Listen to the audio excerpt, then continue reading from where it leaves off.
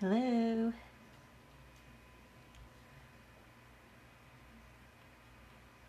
Finishing up the sketch here. Just sort of a impromptu thing that caught my fancy today as a concept. I've been doing a lot of Raymark sketches for people's special edition copies of Undying Tales, and one of the requests was for a Cheshire cat, and so I sketched a Cheshire cat in the book, and then I really liked that sketch, and so I decided to turn it into a painting here, which is what you see in front of me right now.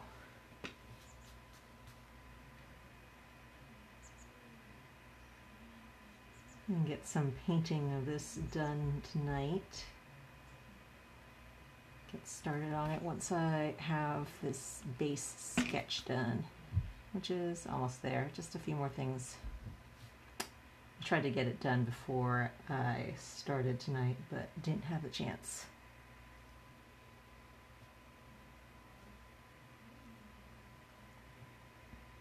It's been a while since I did my last Alice in Wonderland theme piece, which is always just a really fun concept to go back to.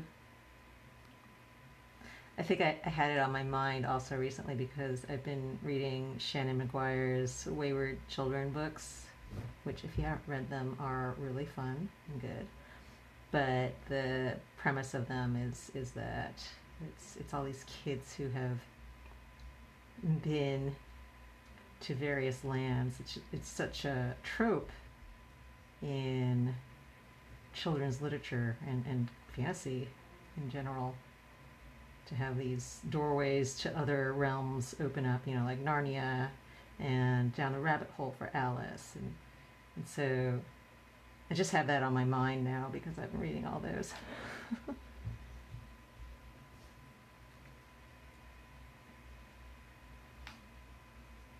And sorry I wasn't doing any of these videos the past few weeks. It was just so sweltering and hot here because of the smoke that was ongoing. I'm sure you're tired of hearing me talk about that, but that's basically been my life. I'm tired of living it.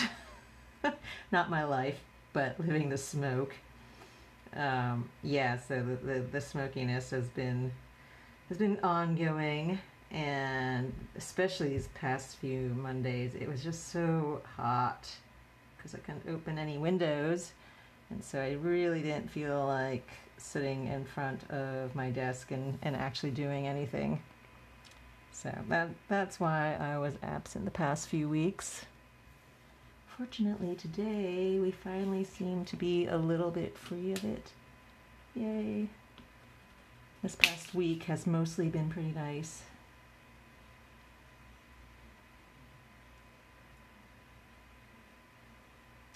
I'm really happy about that because I desperately need to get outdoors.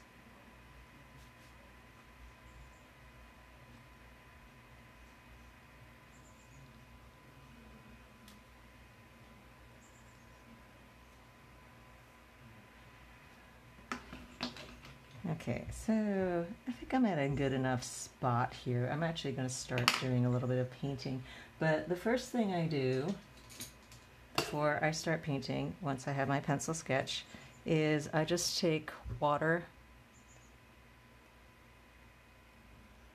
on a brush and swipe it over everything that I've just sketched out in pencil, and that helps to make my graphite sort of sink into the page and will make it less likely to just get erased by the passage of my hand as I'm working and painting.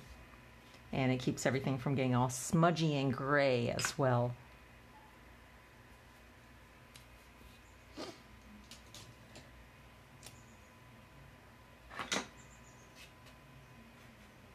That needs just a little moment here to dry off. It wasn't a super soaking wash. All right, let me try zooming in a bit more now that I'm going to get started on the painting.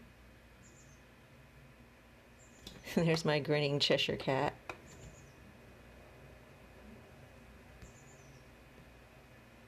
He's got a little Ace of Hearts card in his paw.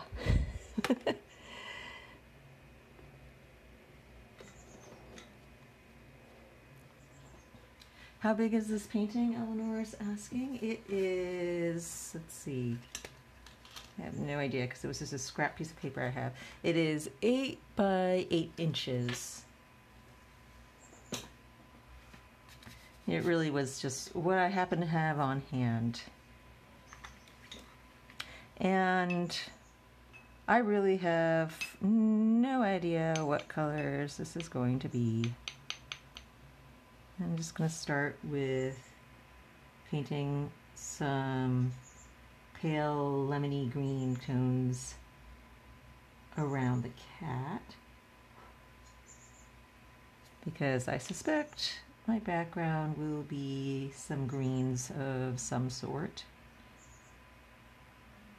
I have these bunch of ripe fruit over here above his head, and these leaves, and there are roses in the lower half, well, lower quarter of the painting. So I do want the roses to be red.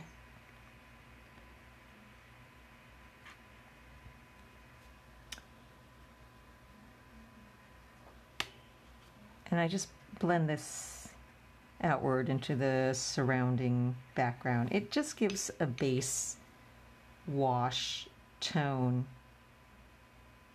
for things to be building up on later. And it's not anything that I'm really committed to.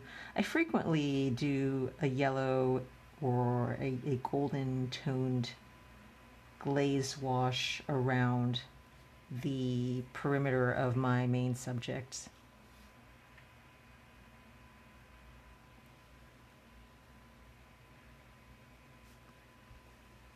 How did I come up with this idea? Jurasu is asking.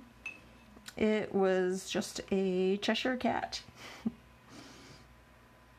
I happened to do a little sketch of a Cheshire cat earlier today, and I liked that sketch. It was for a remark sketch in a book that someone had purchased, and they had requested specifically a Cheshire cat, so that's what I'd sketched, and I really liked that ink drawing, and so I decided to take it into a painting.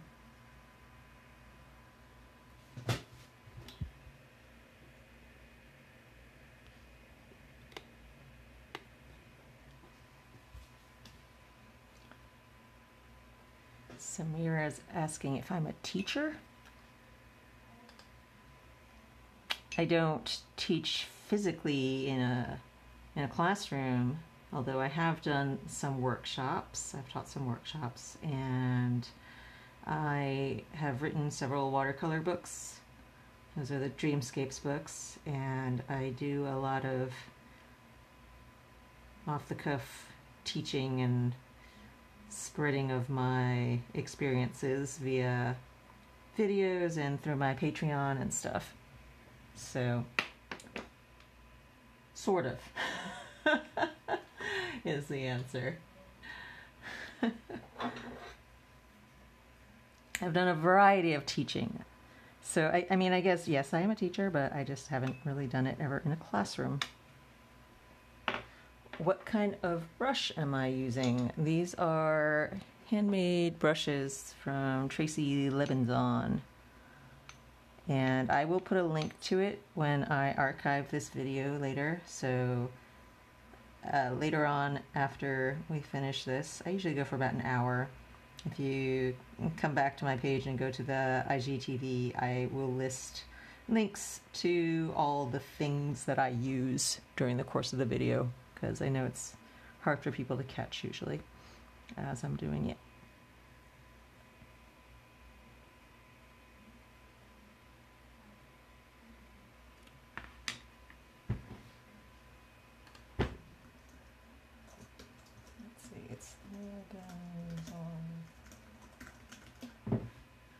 But yeah, I really like these brushes because they're pretty, first of all. And they also are very nice for holding because they're super light and bamboo.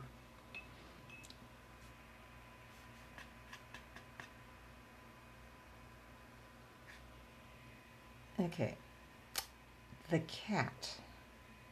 I think I want to make him orange colored.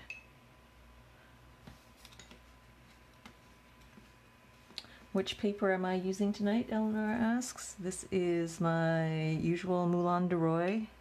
And warning for those of you who have not seen me painting on these Monday sessions, because this gets asked all the time about my paper, but Moulin de Roy is discontinued, so sorry about that.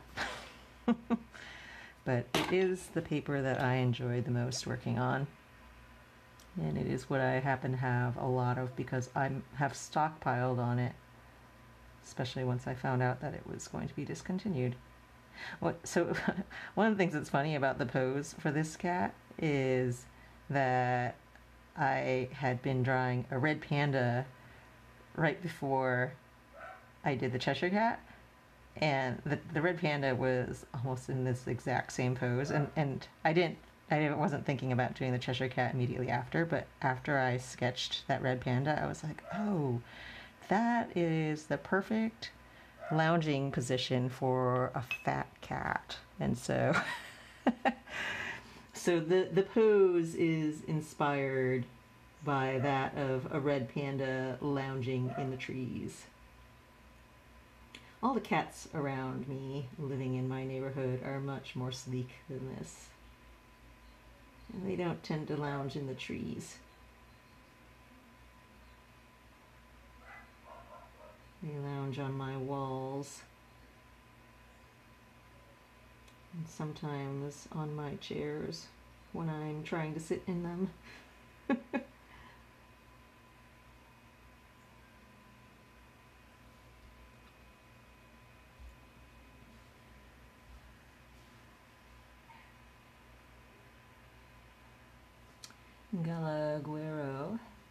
Guerrero says, loved Mrs. of her work. I found it very powerful. It would be amazing if you would paint something about Mexico's traditions someday. I would like to do that someday.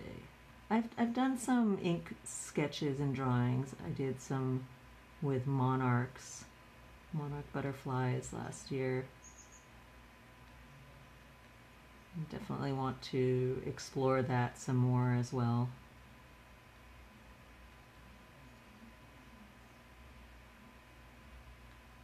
What would be some of your favorite stories that you would like to see?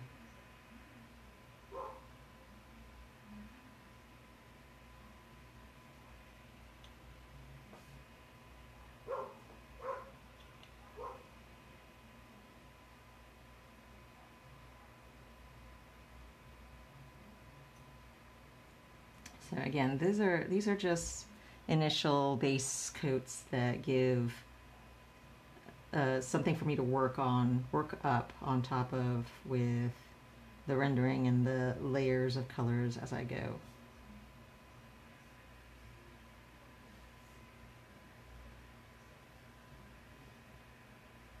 How long does it take me from start to finish to complete a work like this? Stina asks.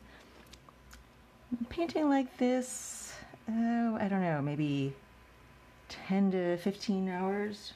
Maybe quicker sometimes. It depends on how much detail is in the piece, how much work I put into the background and all the little elements. It really can vary. I mean, it's surprising how much the time investment can really differ from one piece to the next, depending on just how much stuff is going on in the piece. So it's always very hard for me to just say a number when someone asks that. and honestly, like, you know, a piece of the same size can sometimes take an hour, and then other times, you know, I've done pieces this size just kind of off the cuff during these live sessions, completely from start to finish, and I've just finished a whole piece in that time period in an hour.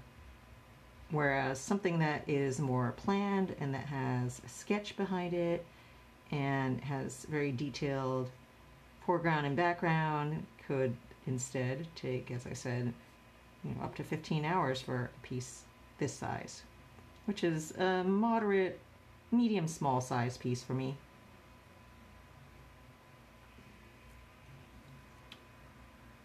These days I work up to, well, I guess lately the biggest I've really done is maybe like 16 by 20. I have done larger than that in the past. I've done up to, I think the biggest I've done was 25 by 40 inches for watercolors. I've done bigger with acrylics, although acrylics is not something I've touched in a long time either, in about like 20 years.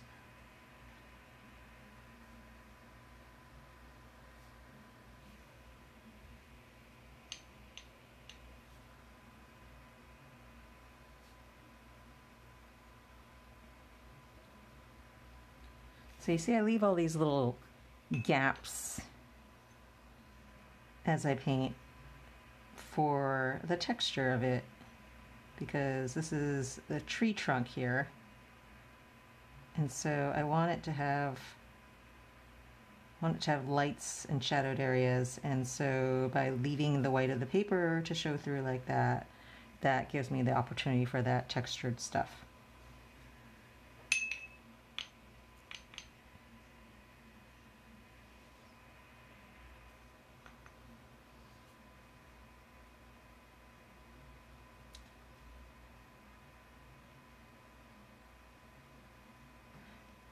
Yeah, this brush that I'm using currently is Tracy's, let's see, what's it called? It's a synthetic tip, and it is the synthetic brown, which is sort of a medium stiffness. I also like the white synthetic stiff ones that he's got.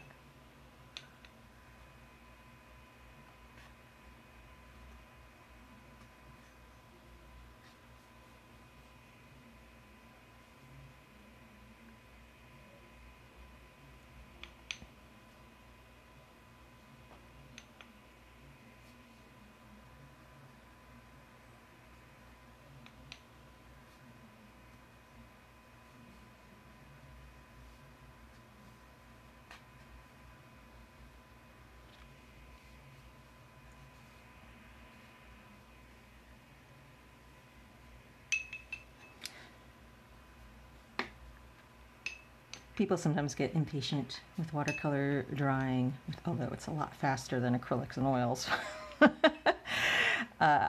It doesn't ever really bother me, the drying time.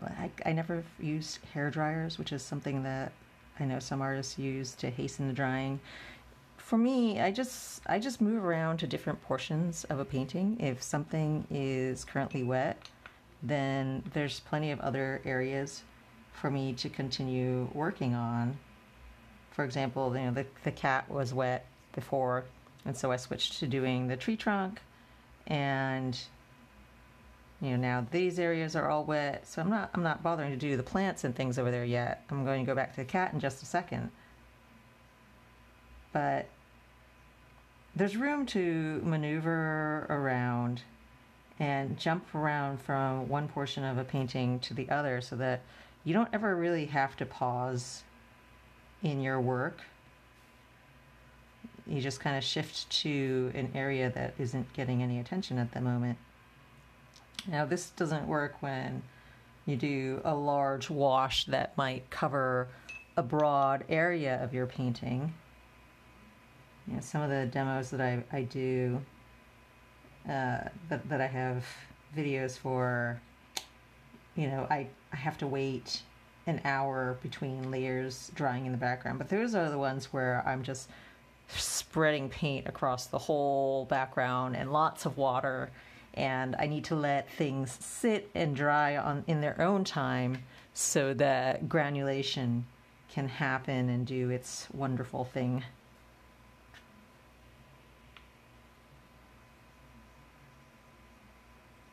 So it looks like my tree trunk is taking on a decidedly mossy hue.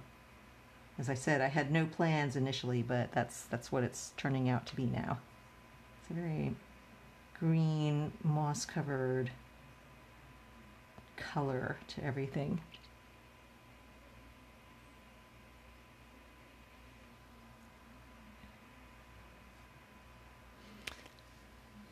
Let's see, Guero. Sorry if I'm pronouncing it wrong. Here we have lots of stories and legends about animals as the bird and deer, also about pre-Hispanic gods and creatures that I think they'd look really amazing painted by you, like Quetzalcoatl or Ixchel, goddess of the moon, and Tlaloc, god of the water.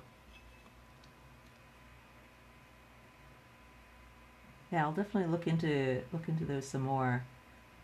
I painted some of those legends with the animals involved. So if you look at my Undying Tales from last year, there are actually a number of those legends that I dove into with those pieces, and I had a lot of fun with them.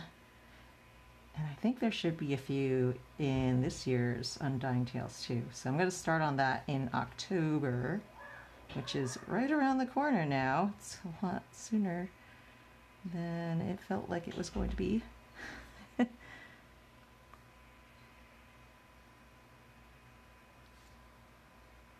And if you haven't checked out my Undying Tales list, it's a set of endangered creatures from around the world, as well as stories, the folklore and mythology that surrounds these creatures. And so it's a prompt list for October, and you're welcome to join in if you'd like. Last year it was really fun to see what everyone was creating from the stories and legends that I had gathered together for that, and I'd love to see more this year. So if you look to hashtag Undying Tales Project, you can find the list for that. And it's also in my feed, in my Instagram feed. What paint is the dark mossy green that I'm using, Eleanor? It is predominantly Aquarius green, but I'm also mixing in some Van Dyke brown, which is Daniel Smith's, I think. Yes, it's my Daniel Smith Van Dyke brown here. So the two of those is creating this very earthy green that has some nice granulation in it because of the Roman Sesmal's Aquarius green.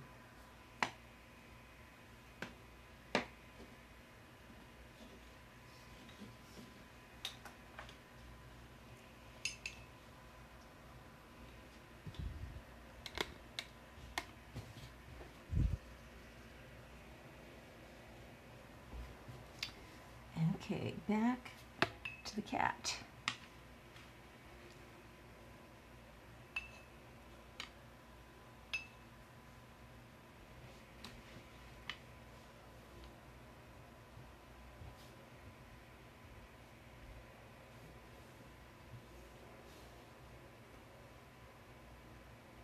Min is saying, finally I can watch your live drawing again. Yeah, sorry I was absent for a few weeks because the smoke and heat was just too much for me to sit at my desk. But I am back now.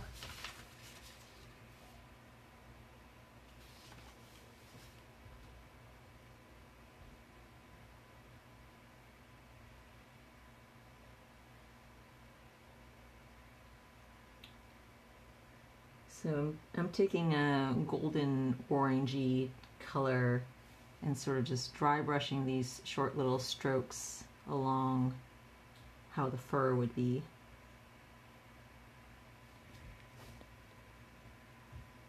To get that fur texture. But also I'm going to do some more shading right over here.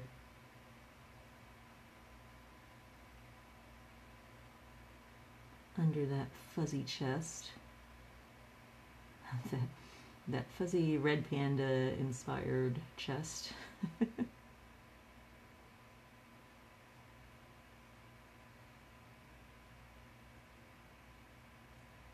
So sort of working back and forth with the foreground, so the cat here, and the area, I hesitate to say background because the tree still feels a little foregroundy also, but you know, the tree area at the same time helps to keep the two integrated so that I don't end up with a cut and paste feeling to the cat being on the tree here.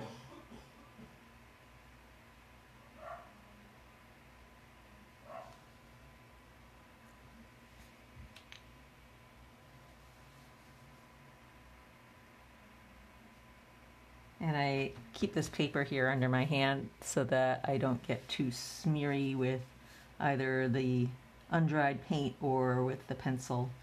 Although, as I showed you earlier when I just did that brushing of water across the whole surface, that should serve to keep the pencil from getting too smeary in the first place.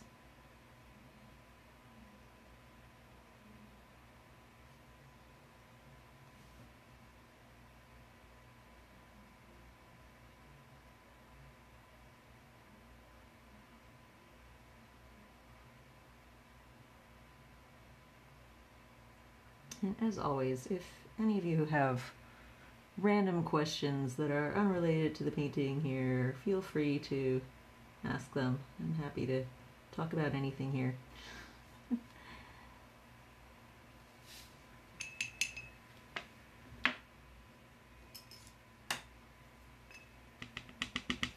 A little bit of lifting because the greens got too dark around the edges of that card, and I don't want to have an outline on the card. So I just take some water with an older brush and I lift it out. And it does so very easily on this paper.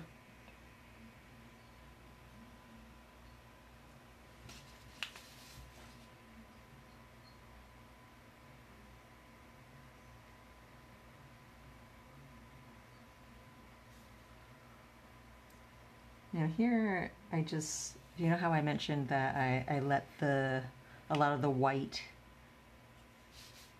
stick out through the areas of my initial green mossy glaze. So this is where I use those and emphasize them and shade them and turn them into bark highlight.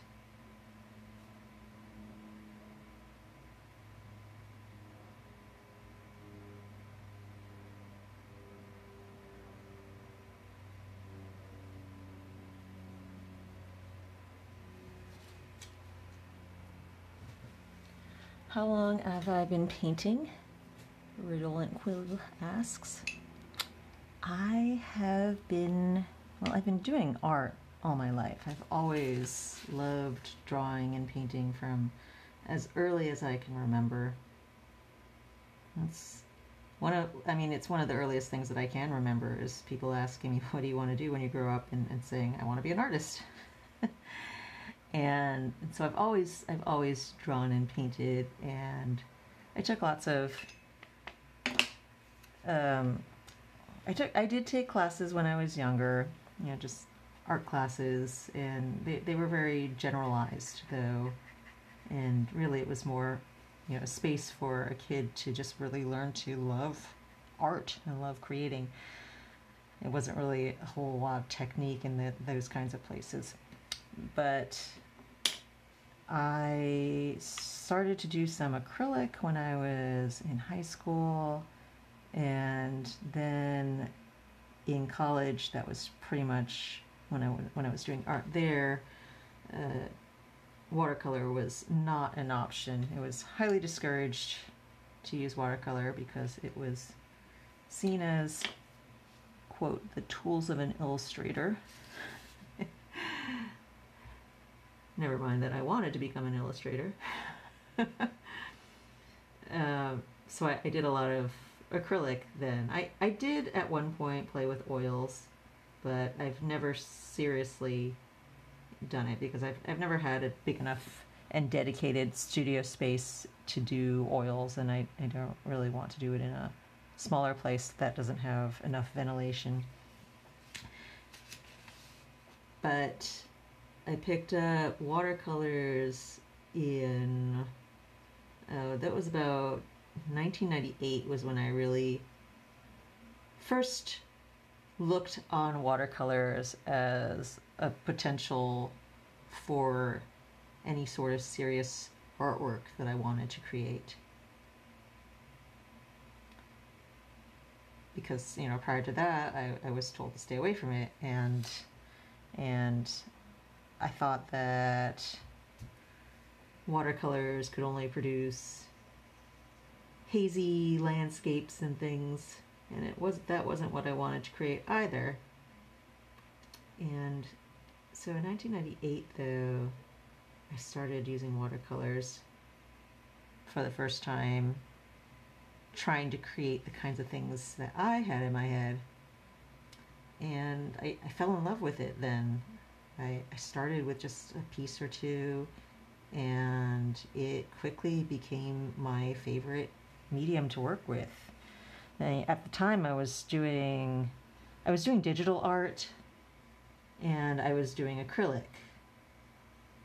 And the way I was painting with acrylics, though, I was doing many layers and building them up in glazes, which I realized at some point, oh, I should try watercolors, because I think that this is a technique that is more suited to watercolors than it is to acrylics, even though I knew very little about watercolors.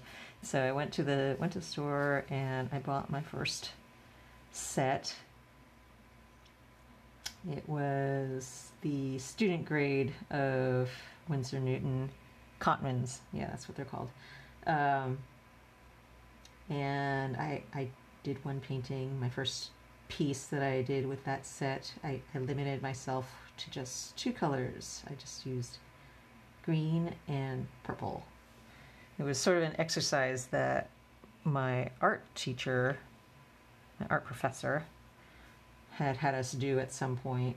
One of the very, very few technique-based things that they had us try, which was to recreate a painting. The assignment that I did, I'm talking about, the assignment was to recreate a painting, a historical painting, using just two colors, using two complementary opposite of the color wheel colors. So they would be like yellow and purple, or blue and orange, and red and green. So opposite colors plus black and white. And those were the only pigments we were allowed to use in the recreation. And it's surprising how many shades and colors you can actually create using just two opposing colors on a color wheel. And so it was really neat. It was a neat exercise to do. So I had that in mind when I did that first watercolor painting. Instead of doing opposite colors, though, because my goal wasn't to recreate the whole range of colors. My goal was to create a mood in the piece, but limiting myself so that I didn't have so many things to worry about all at once, seeing as that was the first time I was doing anything with watercolors that weren't Crayola. And I just fell in love with the way the paint flowed and how the piece turned out, and just I loved it. And so that was kind of the start of me working with watercolors. And from there on, I just started doing more and more with watercolors, and I pretty much stopped doing acrylic. I was doing some digital still, because that was, at that point, I had started to do some contract work for various game companies, and so at that stage, I already had some clients that were asking me for work, and mostly that was digital, and so I still had to stick it out with my commitments and with people who were coming to me looking for work from me, and looking at my existing portfolio and saying, you know, we want work like that. And so at that point it was digital, and so I had to do it digital for a little while longer. But I gradually began to shift away from that to doing more and more watercolor, and over time, you know, at first it was clients that were asking me to do the digital artwork, but then over time it was clients coming to me saying specifically, we want your watercolor work, which was really a big turning point for me. And it was sort of when I realized that I could pursue my own vision and create what I wanted to create and have an audience for that. It was really an eye-opening thing to me, because prior to that point I was really trying to cram myself into a box to fit what I thought the publishing industry wanted. And even to cram myself into the publishing industry was fitting myself into a box, because I didn't know of any other way to be able to pursue art as a living other than doing it for publishing, because that was all that I saw as being available out there for artists. You know, that was the reason why everyone up until that point was telling me, yeah, don't be an artist, because you're just going to starve. So don't even bother trying to do that, because it's pointless. And I believed them at first. I believed them for 15 years before I got to that point where I was on my own for the first time and realizing that, you know what, I don't care if I believe them, because if I do, I'm going to be miserable, and so I just have to make art work somehow for me. And that was when I really dove into it and really tried to carve my own niche.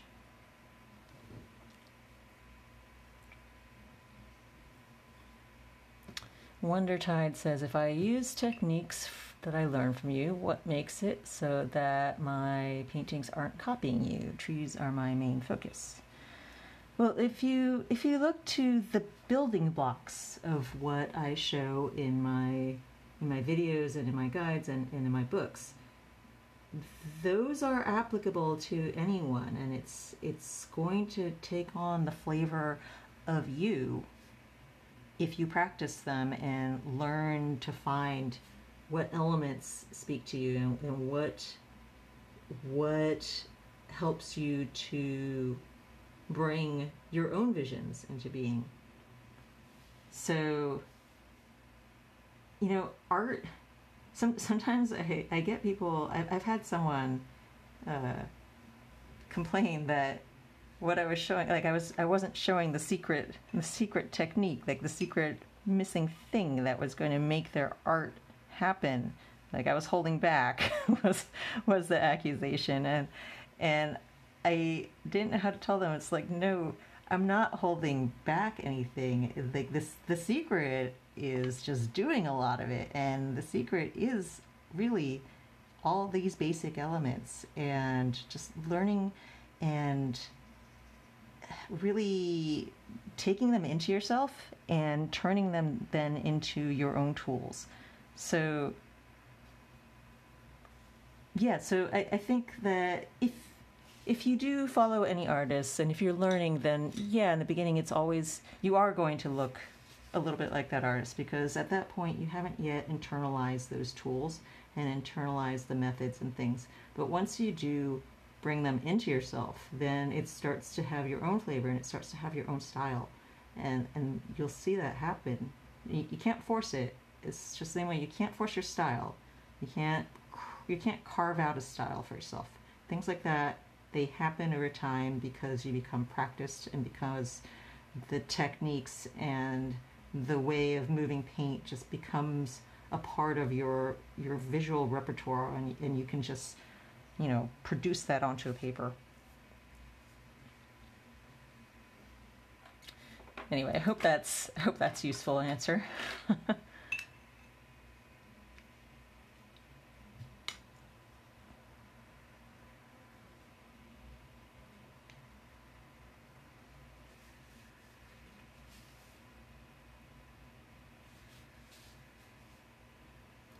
Oh yeah, so I was saying about how when publishers first started then coming to me asking for me to create things in my watercolor style, you know, that was a real eye-opening uh, eye-opening thing for me, because that was when I then realized, okay, it's time to stop trying to cram myself into a mode of creating for other people's visions, and to really listen to my own instincts and to create the kind of art that I want to create, because that was getting a better reception anyway.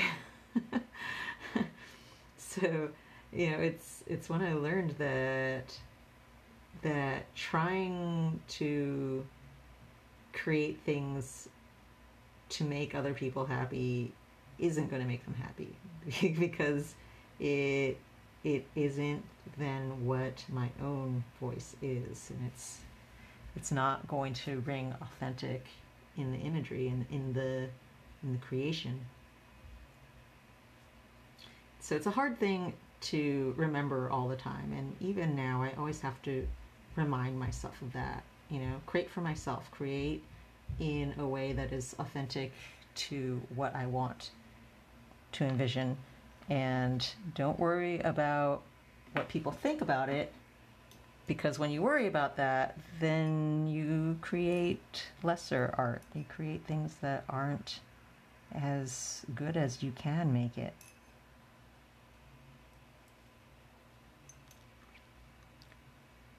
Kim Tran says, have I ever used those water brush on colored ink? Can you elaborate on that question? Do you mean, have I used these specific brushes on colored inks? Or do you mean, have I just ever painted with colored inks at all?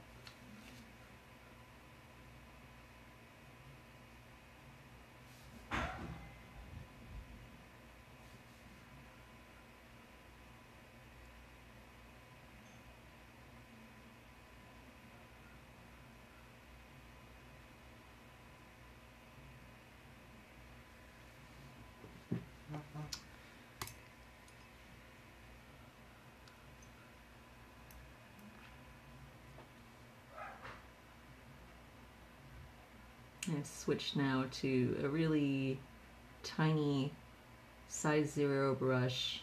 So the size 0 sable.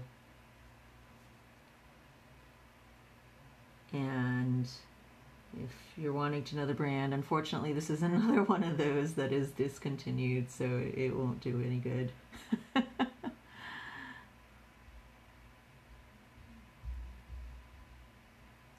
I feel like I'm constantly chasing after art supply, you know, a new tool that I really, really enjoy using and like, and then just as I start to really appreciate it, it gets discontinued.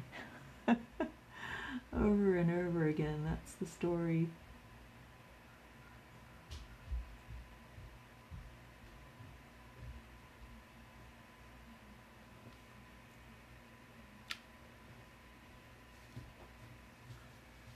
Am I using Daniel Smith watercolors at the moment? It says in a soul. I am using a mixture of a number of different brands, primarily Daniel Smith, yes. There is also a few Winsor Newton, a few Renaissance. The mossy green color that I had down here is Roman Sesmal. So I use a number of brands, but the majority of my colors here are Daniel Smith. Have I brushed over a colored ink sketch before? No, I have not. I don't really mingle watercolors with my inking. I've only ever kept them separate. I do like using ink brush pens, but those are, as I say, I've only kept them separate with ink drawings, and I haven't really ever done any mingling of watercolor and ink. I think primarily because I like having the nebulous, soft edges of watercolors. And when I'm working with ink, I go for a different look, and so I haven't really ever mixed those.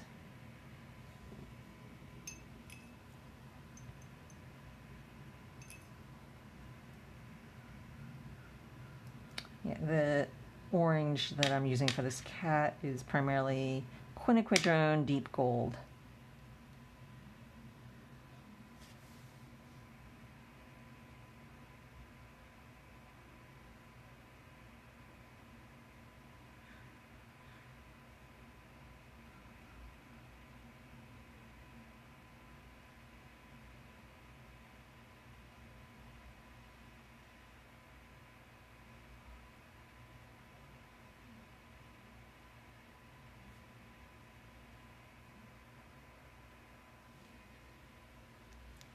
Let's see, do you,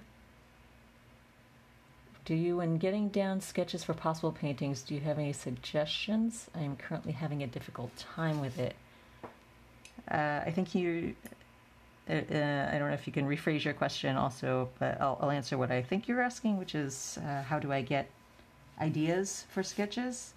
So I constantly keep a sketchbook going with any random ideas that might spring to mind at any time, and I'll just scribble down a little thumbnail sketch whenever that happens, just so that I have it there for using when times are lean and when I'm sort of struggling to find ideas. You know, I have then a sketchbook to refer to and find something that maybe I overlooked at the time and can turn into a painting. And then the other suggestion I would have is to always just be prepared to just play around and doodle and sketch, and that's kind of the best way to keep the creative energy high. And you don't have to take it seriously. Just, you know, if you're just sitting down and you got nothing else to do, start doodling something. I've been doing a lot of doodles the past week because I am doing a lot of Raymark sketches for the people that ordered special edition of my new book, Undying Tales. But one of the things that I find when doing these sketches, because I do so much of them all at once, you know, I'm doing like 20 of them per day right now, is that I get lots of ideas from just the sheer volume of these little sketches and drawings. In fact, this Cheshire cat here is the result of one of those sketches. Here, let me pull out that sketch and you can see it. Give me a moment.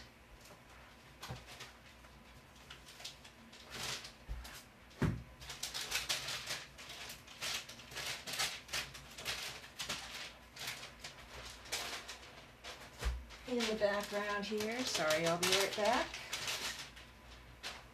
Okay, so here is the Cheshire cat that I drew. And so after doing this drawing, I decided that I really wanted to paint it. And so that's what's happening over here now. But getting ideas a lot of times it's just about doing enough art and just like doing enough stuff that something sticks and something inspires you and calls out to be made into, you know, something more. So just play around and doodle and sketch is my biggest suggestion. And don't put too much pressure on yourself. Don't say like, I have to come up with an idea when I'm doing this. Because if you do that, if you put a lot of weight on yourself, then every sketch that you do becomes precious, and then if it doesn't meet your expectations, then there's frustration, and then that just leads to, you know, getting stuck. So just remember to enjoy art and to just enjoy the creative process. And if you don't think about it too much, then the inspiration and ideas will come to you. At least that's how I've always experienced it.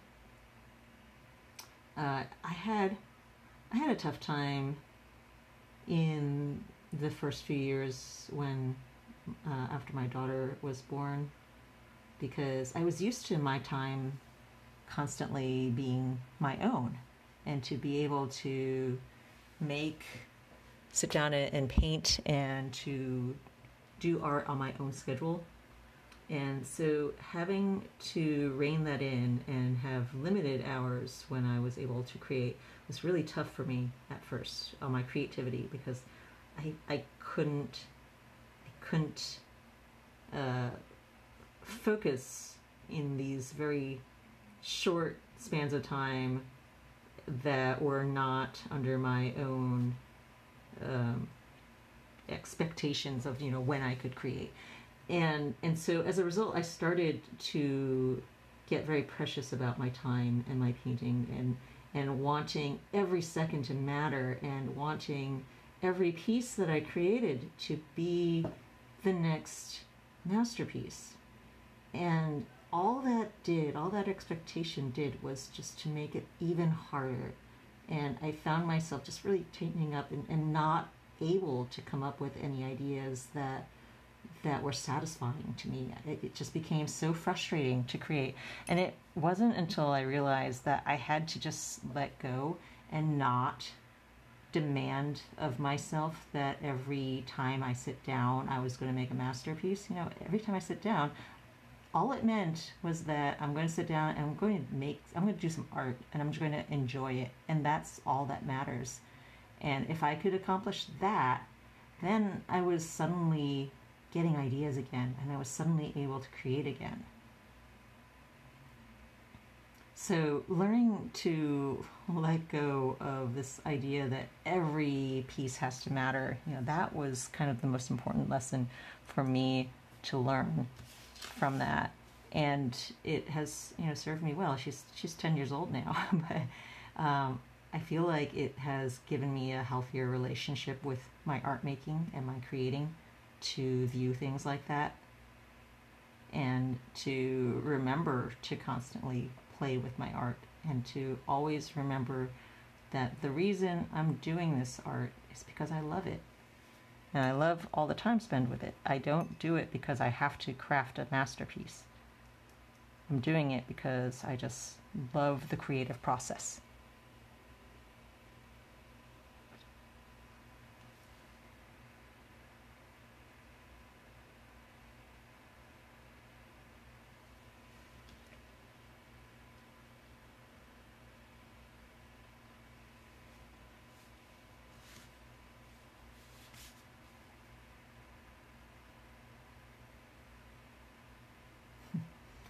Black little tips on his ears.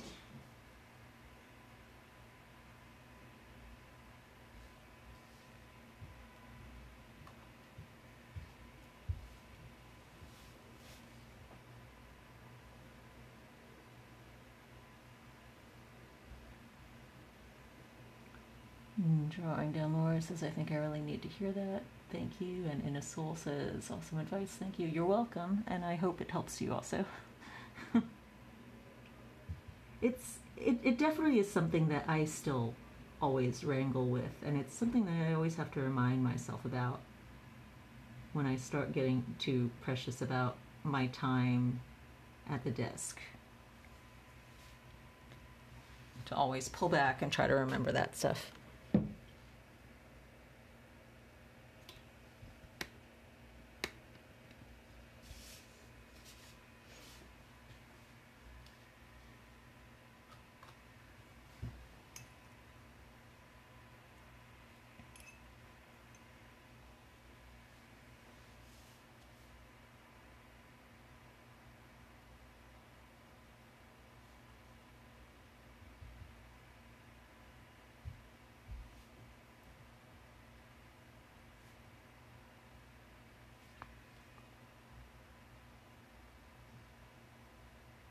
big shiny white grin.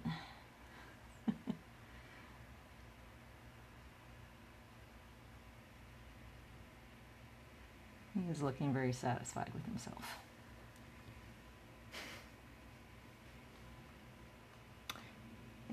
Did I pre-stretch the paper before taping it down to the board? No, I do not. I don't ever bother with pre-stretching. The paper I am using, though, is 300 pounds, so it is fairly heavyweight. But even using 140 pound, I don't ever bother stretching. And sometimes with the really liquid heavy techniques that I use, I employ, the 140 pound does buckle a tiny bit, but as long as you keep it taped down, it's not too big of a deal. And if there is serious buckling that happens, what you can do is, when you're done with the painting, spray it with some water on the backside, and then you sandwich it between something waterproof. I usually use a couple pieces of glass because I always have a lot of those discarded from picture frames, since I always replace the glass with plexi. But I then sandwich it underneath some books and let it dry again. You have to be really careful, don't spray it too much though. You don't want your painting to run or for things to get too soggy. So just very, very lightly. And then you just leave it overnight or something, and that flattens it out as well.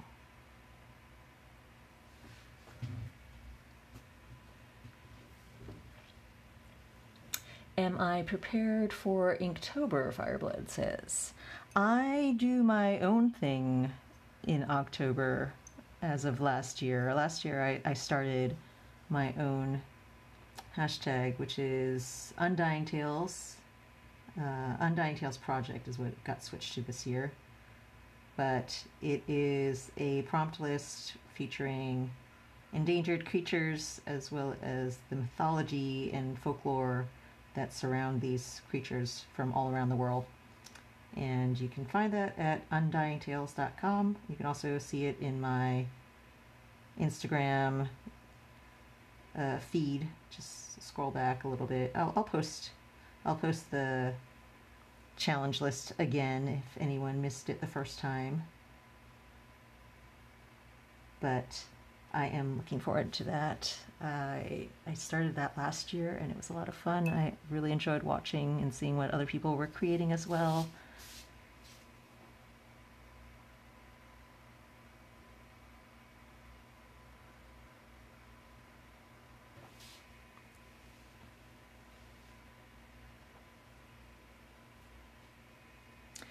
Am I standing or sitting? I am sitting.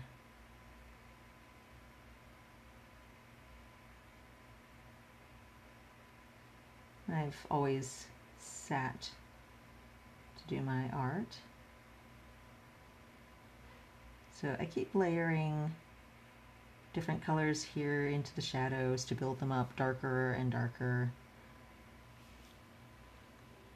Some of those layers were glazes of orange that kind of reflect the cat's colors, and others are darker greens, and then sometimes for the deepest parts I do a little bit of Payne's gray to really pull those deep crevices of the shadows down.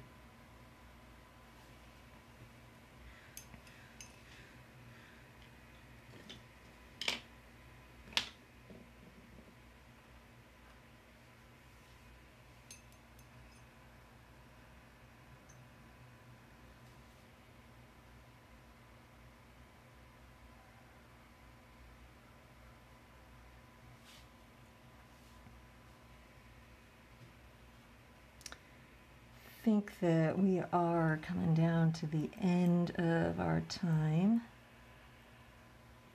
I usually go for about an hour with these sessions, and most Mondays they happen. I missed the last 3 weeks or so because of smoke and heat. hopefully I'm back on schedule again, so that the next session will be September 28th at 6 p.m. Pacific time. So come and join me again next week. I might do another impromptu session at some point this week for this painting, but I don't have any planned time for that, so I can't tell you when exactly. But yes, Mondays at 6 p.m. Pacific.